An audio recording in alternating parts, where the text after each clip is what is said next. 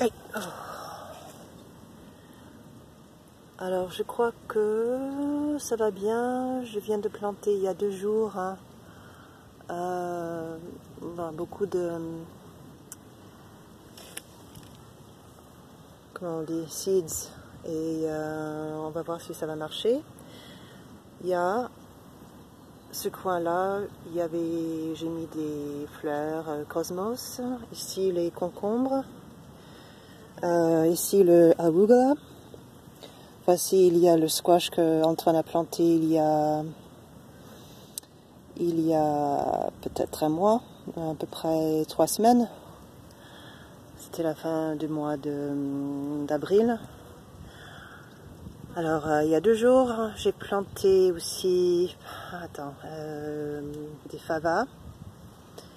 Et puis au centre, c'est des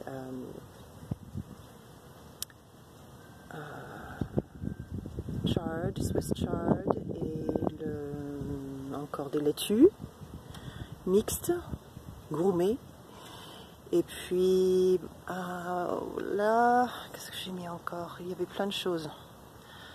Bon, je veux voir si ça va marcher avec le compost que j'ai mis.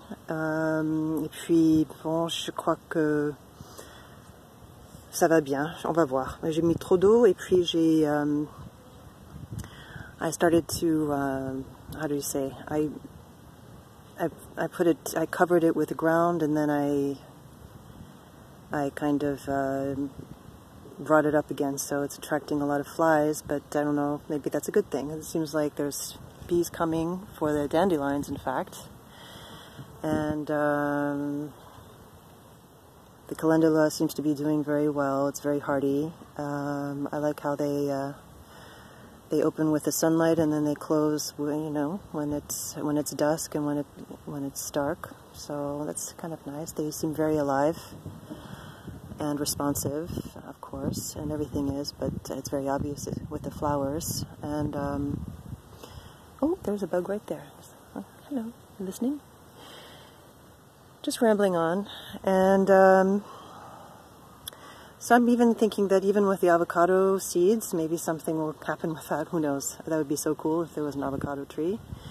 So there's some avocado pits, the compost, which is completely vegetal, and